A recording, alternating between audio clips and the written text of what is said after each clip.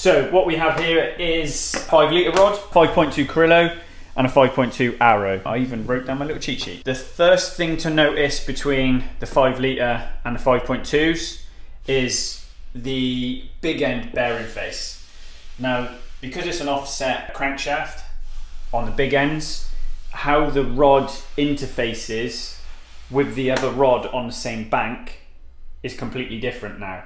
So what we do is we have a large thrust surface. So if you look at the 5.2s, we've got a small oil relief on each one, but we've got a small thrust surface, and that one's bi-directional and that one is not.